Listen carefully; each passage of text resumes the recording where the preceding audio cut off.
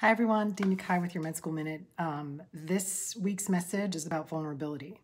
So I try to do a lot of work around vulnerability. I think it's important. And the message this week is that vulnerability builds resilience. So the times in our life that we can think about, we really showed up and we showed up imperfect and we got through it. And that gave us confidence to take the next step, to go to the next thing, right? So it is the vulnerability and the willingness to show up imperfect that actually cultivates resilience within us.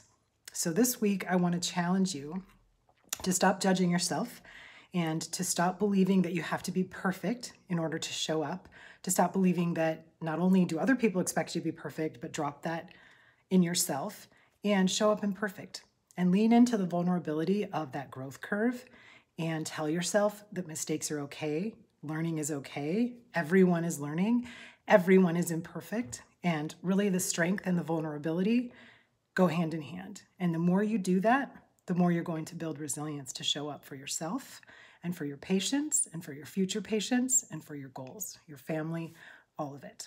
So that's the message this week. Show up imperfect. Give yourself permission to be there. You are enough. Sending lots of love and light. Bye.